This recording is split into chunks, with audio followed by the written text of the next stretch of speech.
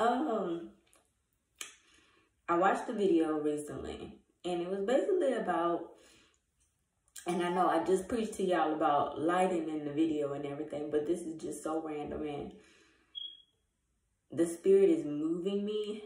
Like, this is my year of real transparency. I've been transparent in the past, but I'm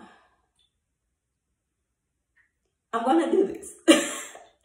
Number one, I hate crying in front of people. I fucking hate crying in front of people. I do not talk about my feelings and express myself like this. So y'all have to be patient with me and bear with me. So let me just say this. Okay. So the journey in 2016, I got diagnosed with PCOS, right? This journey actually happened way before then. That was just a medical diagnosis of somebody actually digging in and figuring out what is going on. So this actually started with me when I was like in the 11th grade, for sure. The 11th grade. So that was 2004, 2005. And, Lord Jesus. Okay. I first started noticing, and I still have it on this finger. As you can, if you can see that, there's a line, a dark line here. That's not the only finger. This one too, I'm not trying to flip y'all off, but this is the other finger. I noticed that there were lines. This one was the only one at first.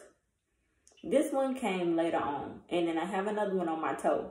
So this came first. The one on my toe came second, and then this one came last. So that's what I first noticed. And when I went to the doctor, I actually made a joke about it because, you know, prom was coming up that next year. And I said, what is this? Because when I go get my nails done, this is going to ruin everything or whatever. And she's like, oh, your iron is just low. I'm going to put you on iron pills. That was when I first got put on iron pills. And I'm supposed to be taking that daily, but we'll get into that discussion. And I'll let y'all bash me another time. But, so I got put on iron pills. But the second thing that I noticed that started to happen was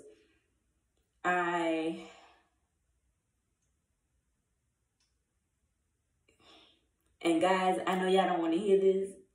Some of the men, y'all do not want to hear this, but we're going to be transparent. We having some girl talk. This is what we do. So the second thing that I noticed is my irregular periods. So when I say irregular periods, I mean the whole football season, I did not have a period. That whole 11th grade. That was that whole that whole November to like, I think after the Christmas break ended, I didn't have a period at all. And for years to come, it would be the same way. And I'm still the same way. After I had Kyron, my second born, after, you know, when you give birth, you have that little 7-day period. I had that. And then I hadn't had a period the whole year after him. So it can fluctuate. It can get wild. I can go months, even a year, without a period. And I just thought it was normal at the time. I wasn't educated, and I hadn't ran into people that were educated on PCOS. And this thing wasn't really a big thing, you know, as it is now. People are just starting to bring awareness to it, and some people still don't have it figured out. So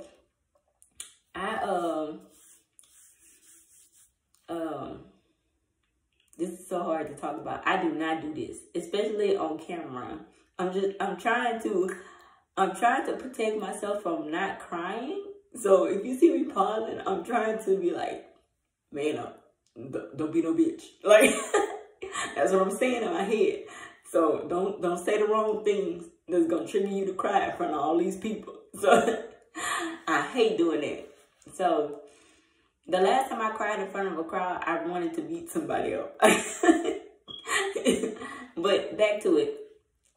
So irregular periods, and then I got on birth control when I was 18. So 2007, I got the shot, and then the first time everything went well. I had no period for 3 months, and then it went back to, you know, the regular thing. So then I'm in the bathroom, so I'm gonna get the toilet just in case. I'm gonna get the toilet paper, and I'm sitting in my daughter's chair, by the way. So oh, this is so difficult to talk about. My God. All right. So I would get on birth control a couple of more times. So I got on the shot the first time, it was fine. I got on the shot the second time, it was not fine, and I should have caught on. When I tell you my mood swings was out the wazoo, it was crazy. I didn't have a period for 3 months, and then I bled for 3 months. So didn't do that again. Didn't have fun with that. It was torture. So then after that, a couple of years flew by, whatever. I had already had Jalea, and I can't remember what age she was, but this was 2014, so she had to be about 4.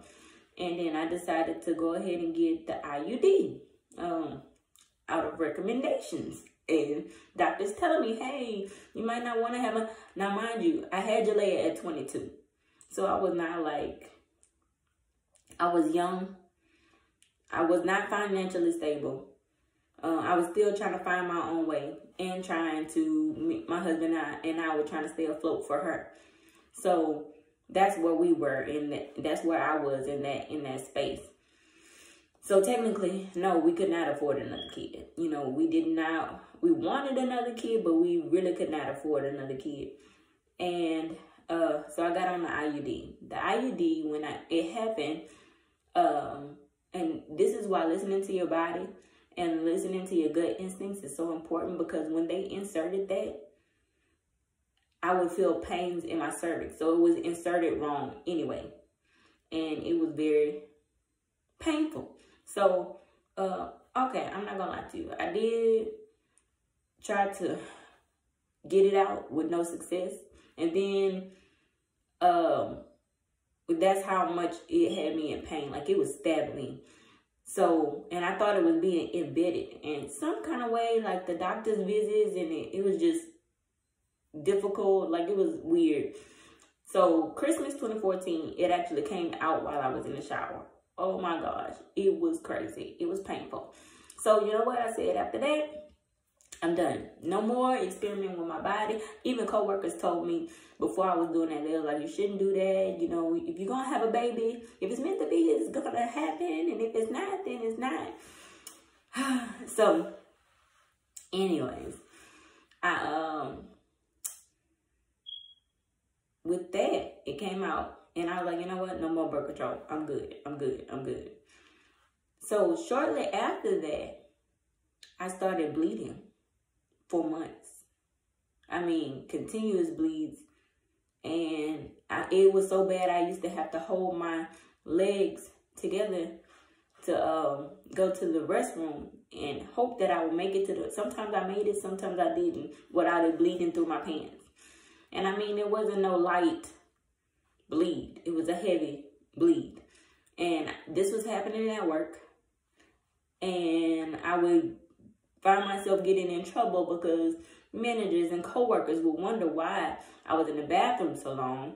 You know, I wasn't really thinking. I'm thinking this is just my body regulating itself because I haven't had a period in a while. So maybe this is normal. I didn't have a stable doctor at the time, not a doctor that I could trust. And I was in search of a doctor, which that is very hard to find. So I'm at work, getting in trouble, people just questioning, you know, why are you in the, you know, why, not asking me to my face, but going to corporate office and having these discussions amongst each other of why am I in the bathroom so long. Some would ask me, but they were coworkers. They had no real power, but, you know, so shortly after that, March 2015, I had a blood transfusion. What happened with that was I I had him. How I fit, like, how it got to that point was I was a property manager at that point. I had went from working at a motel. I was working at a motel when that bleeding incident happened. Then I moved to property management. My job was a little bit more lax, but still it demanded a lot of me.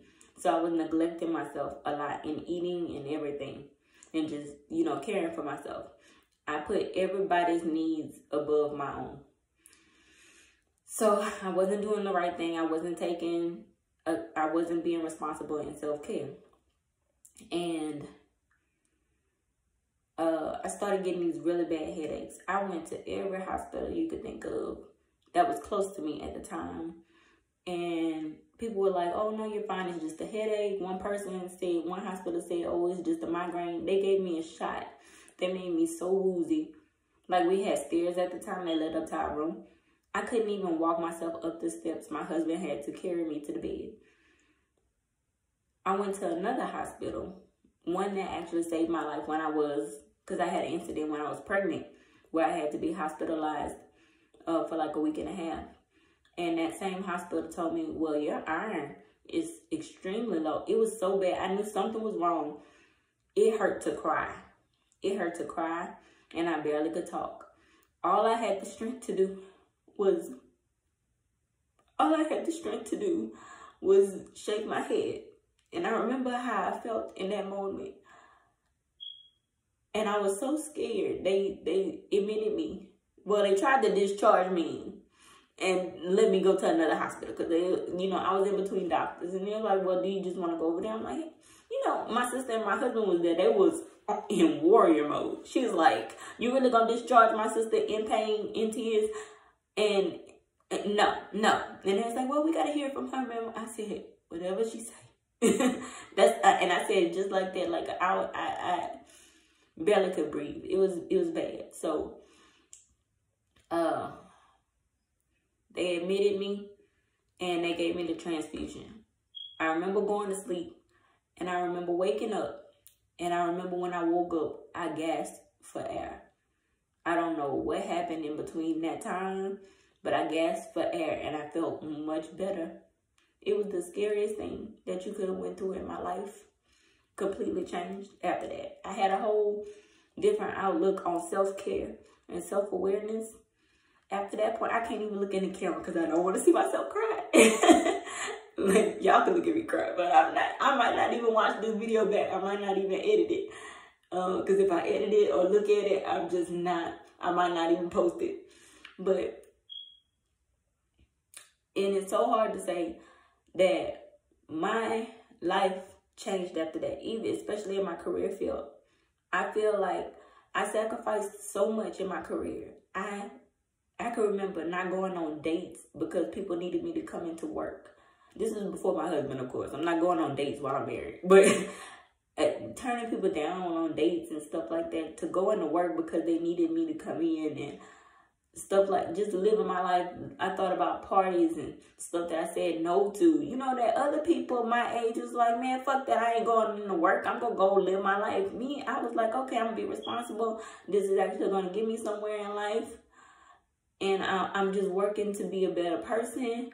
And it got me nowhere but in the hospital. And that's what I looked at it as. I ran myself raggedy for people who, when I called them and told them where I was, asked me when was the next day I was going to be able to come in to work. Like, you didn't care that I was damn near about to die. You know? All you were worried about was filling in the work that you didn't want to do. You know, people really fucking kill me, for real. And everything just changed for me. I looked at things differently, like as far as jobs go. And I feel like God catapulted me out of that. I was seeking to be, I wanted to be a property manager. I wanted to go up the corporate ladder. I wanted to be this badass boss bitch. That's what I wanted. That's what I wanted for myself. That I didn't dream about as a little girl. I didn't dream about being somebody's wife or somebody's mother.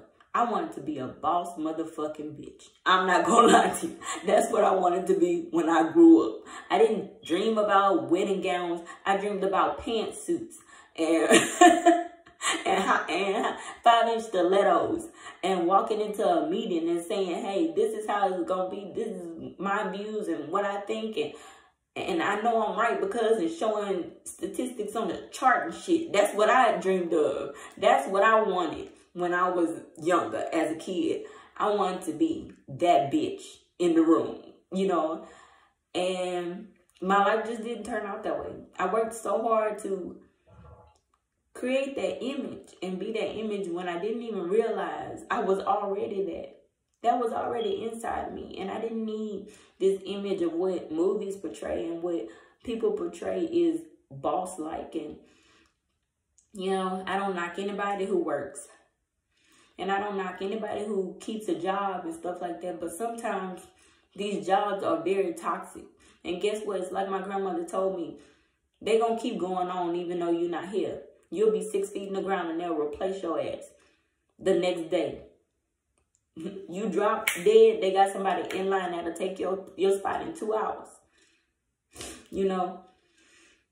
And I didn't think about that. You know, I was very judgmental, and I was very, you don't see things until things start happening to you. You don't see it from that side of the fence. And it really gets me online when people make cycle these memes around about people not being able to hold jobs or keep jobs and stuff. You know, I get it. There are some people who just have no get up and go about themselves.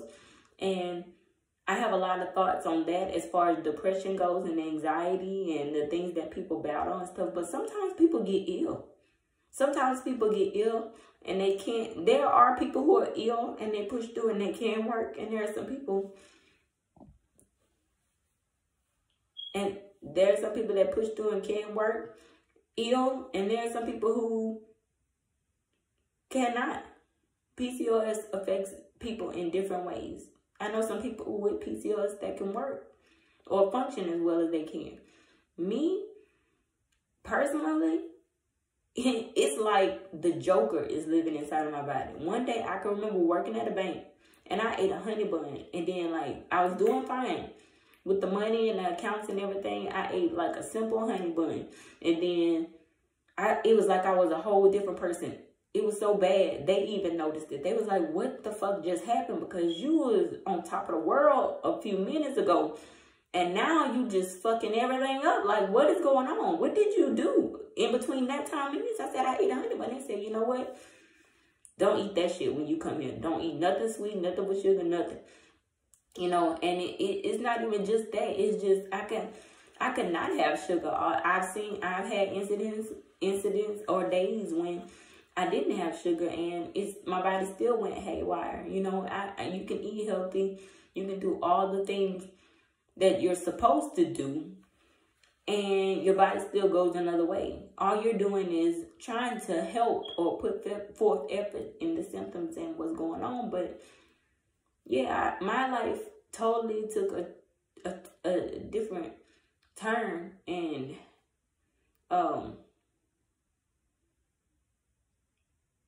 to anybody who's going through that, you know, it gets better. And if you have a support system, for sure, just lean on them. Because it ain't many people that you can talk to, especially when you have an invisible illness. People would look at this video and be like, oh, she looks fine. She looks healthy. Like, smart, what the fuck she talking about? You know, like, what is she going through? I've heard people say that to me, like, what's your problem? What's wrong with you? You're so mean. You know, you're this and that, or you're thin. And people don't understand that the words that you say and the things that you speak and how you say it to people can affect them. You know, people can be so inconsiderate. You know, I had this one time, I was working, let's go back to the bosses. I had stepped down from that property manager position because at the time we still needed 2 sources of income. We did. We needed it. And I had to go in no matter how I felt until it got bad, until it got worse. And I can remember there was this manager. Now, mind you, I'm making him look good. I stepped down to be assistant manager. I got the accounts where they needed to be. Corporate office was sending him letters congratulating him on shit that I was doing that wouldn't have happened if it wasn't even for me. And he was so caught up in thinking, oh, she's going to take my job. Oh, she's going to take my job. You know, it's to the point where he would sit in my office and literally just distract me and bug the fuck out of me and pick with me just because he thought that I wanted his position. He was intimidated because we weren't in the same space. He thought when he hired me that we were either equals or I was lesser than.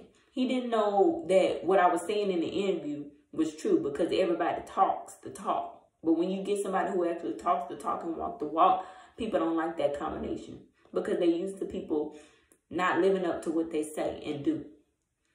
And I can remember going to corporate office because he did some inappropriate things, and I felt like at that point I could not talk to him. So maybe we needed a third party. Of course, corporate offices don't want to be bothered with drama underneath them. So they want you to figure that out amongst themselves. But one thing that struck me was they said, yeah, he came to us. Now, mind you, he never said this to me or thought to pull me to the side and have a conversation with me, which I would have appreciated and I could have explained. You know, remember when I told y'all that I was going to the bathroom and holding my legs together because I was bleeding? And that was one of the places where I had to be in the bathroom and just kind of let it stop, you know. He went back and told them that I spent a lot of time in the bathroom and he doesn't know why. And, you know, never ever spoke to me about this. Never pulled me to the side and said, hey, I'm a little concerned. I've noticed that you've been in the bathroom for quite some time. It's not... What woman wants to come to a man? First of all, a man most definitely that ain't ever been inside of me. Sorry, family members. You know, I'm not about to tell him my vagina news. Like, I'm not about to tell no man I haven't had intercourse with my vagina story. Like, the fuck? Like, I just go randomly come up to you. Now, if you ask me, you know, you're my supervisor, you say, hey, I noticed that you've been in the bathroom, you know, pull me to the side alone or in your office alone and say, hey, I noticed that you've been in the bathroom for quite some time. Is something going on? What's going on? Is there an issue or something? I would have spilled all the tea and let you know what was going on. But for you to do that, you know, it hurt, and it was very insensitive, and it was wow. Like, and then there was another job after that I took. And then that was 2015. That was the last time I felt like I was under a spiritual attack. I actually talked to my husband about it when it happened. And I told him, I said, I feel like I'm about to get fired. 4 hours later, I got fired. I said, I feel like I'm under a spiritual attack. I feel like something is just attacking me. But it felt like a journey all the way around. And my husband was like, what you talking about? Don't say that. Don't say that. I'm like, man, no. I'm like, no, I feel something. Something is weird. Like, because I was even doing that. You know, I can't stop what my body does. And two, I still, at that time, I didn't know I had PCOS and what was going on with my body. And I was fresh off of the blood transfusion and my body trying to recover and recuperate and stuff. And it felt like I was a whole different person. It felt like this is just me talking about me now. It felt like who I was, like somebody just took that person away from me. And now I'm stuck with this whole new person. And I'm starting from scratch. And I felt powerless. And I felt like, I don't know, like I felt like, does God hate me or something? Or like, what did I do wrong? And I'm trying not to look at the camera. But, you know, it just felt like I was blaming myself for so much and attacking myself so bad. I was beating myself down for my failures, for losing my job. Like I never, even if I lost my job, I always quickly picked up another. I never went without a job. Hey, come on now. Like, anybody who know me, I was at 14 years old. What 14-year-old, you know, go sneak and fucking get a job? Like, I did that, and my dad understood, he a hustler, but my mom was pissed. She was like, you need to just be a child and just have your childhood. And I was like, no, I want to work. I want to earn something. I want to do what y'all do. I want to be amazing. Like, I see this going somewhere. I was thinking about my resume. What fucking 14-year-old you know think about resumes? What's going to be on their resume and stuff like that? You know, they're worried about going to hang with friends and stuff like that. I didn't give a fuck about that because I knew that my friends weren't going to get me in a position of power. And that's what I wanted. Like, I wanted I was fighting so hard despite my failures to try to achieve the dreams that I had and the goals that I wanted. And man, I hope this video don't go viral. This go piss me off. I'm not even, and don't tag me either. It go viral, just let that shit go on. Don't tag me because I don't want to see myself crying and I don't want to see the comments either. So yeah, I just felt like everything was taken from me. And then I saw my husband gain his dream career, his dream job, and gain all of these promotions. And gain, it was like a fucking slap in my face. You know, I can admit that. And I've already had this talk with him, so this ain't gonna be no surprise, no shit. So I saw him gaining things and going up, and I just felt like me just staying still. And I'm like, as a woman, what the fuck am I showing my daughter? Like, I need to show her this woman who can handle it all, who can do it all, who is strong. I got her now growing up, knowing that mommy doesn't have a job and that mommy's a stay-at-home mom and stuff, which I said I would never ever be in my life. Like, I don't know how the fuck this is. I always said that was, I get June. My husband said, see, that's what you get for going on them people's posts, questioning them what they do all day. And God put you in a position. So I learned to shut the fuck up and stop worrying about what other people do. I ain't lying to you. Because you can get put in them positions to have those questions answered by experience. So I felt like a bum for the first time ever. Like, I felt like I was nothing. And I'm slowly coming out of that shell. I'm slowly starting to come. From 2015 all the way to now, I was just drowning in my sorrows. Even though, you know, you would never know because I post so much positive shit online. You wouldn't even know.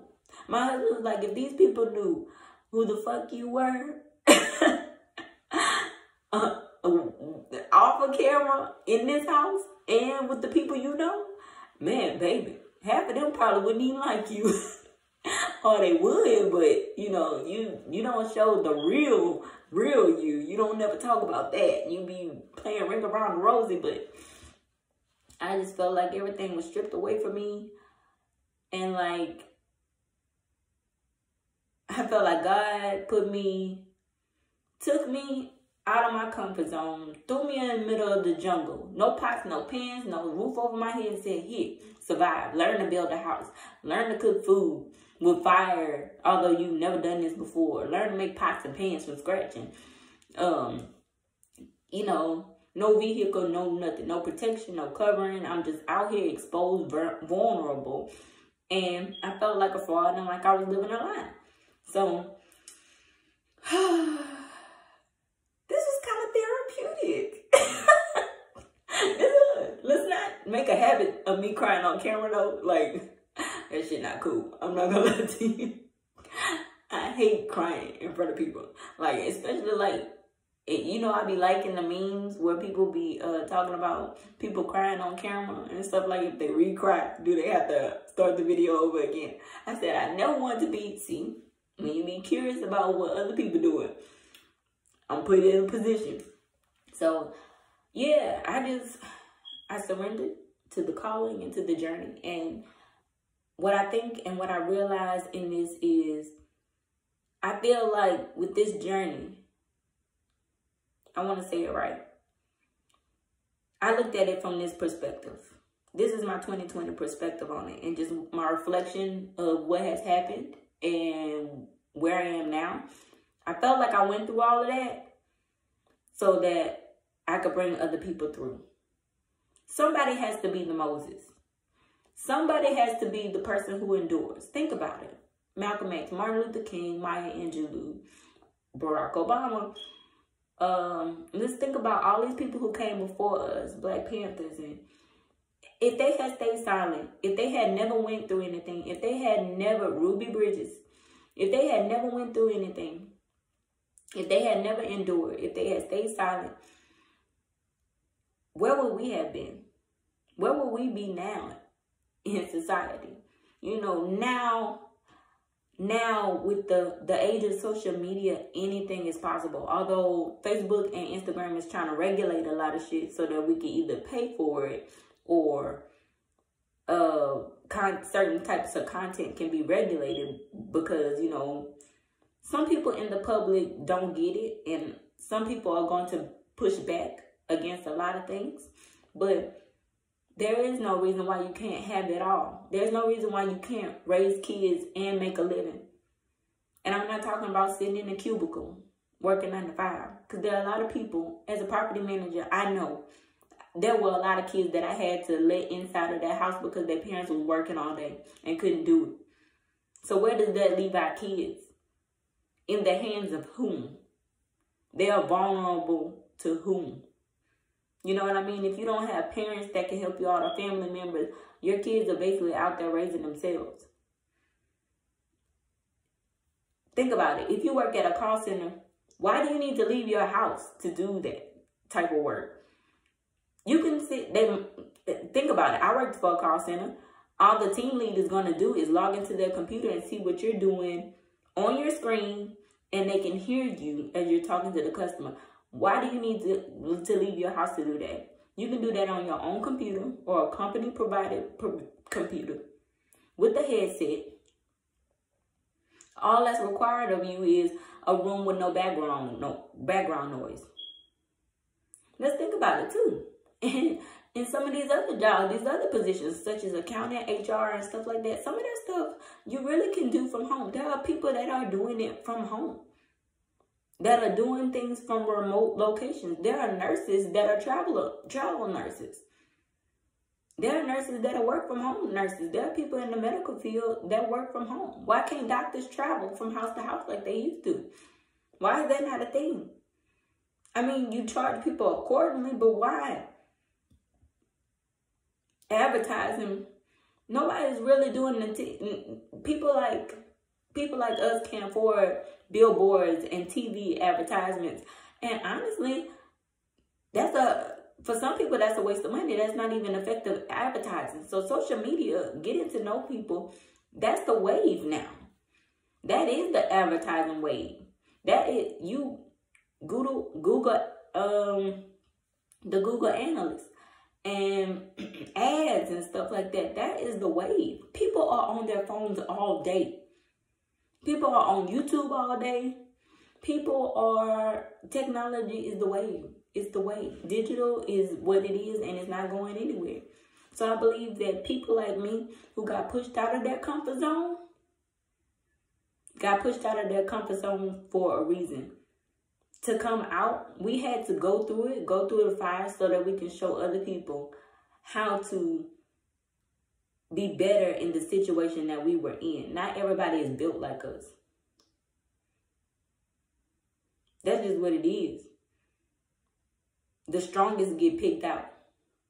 The ones who can survive, who can fight, who have a certain mindset, they get picked out. Because they are the leaders. And I had to realize I am a leader in my particular calling. When you get called, it's not easy. It's never fair. But you are of value, and there is a result, whether you get to live to see it or not. There is a reason behind it. You are a piece to the puzzle.